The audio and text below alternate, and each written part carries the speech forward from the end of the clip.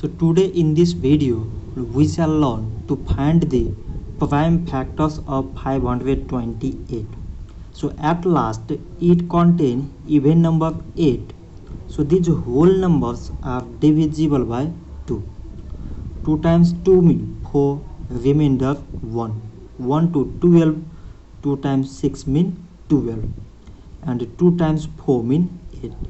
Again we have even number 4 at last, so it is divisible by 2.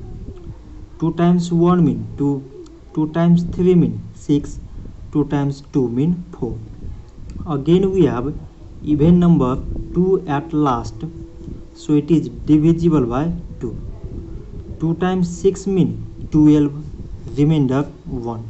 1 to 12, 2 times 6 means 12. Now we have 66 and it has even number 6 at last, so it is divisible by 2. 2 times 3 means 6, 2 times 3 means 6. Now we got 33, which is divisible by 3. So 3 times 1 means 3, 3 times 1 means 3. Now we got here 11, which is a prime number. So it is divisible by 11 itself, and we get here 1. Therefore 528 is equal to, from this side we have 1, 2, 3, 4 times 2.